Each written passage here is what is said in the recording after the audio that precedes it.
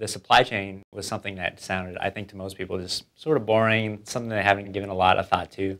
And we went through a bunch of pre-trip meetings, and I think very quickly people realized just the complexity of the supply chain and how relevant the issues were, not only to coffee but to all the different efforts at globalization and whatever industry they're going to go working in. So when we landed and started the trip, I think people were first just impressed at just how beautiful Guatemala was and how different it was from what they expected.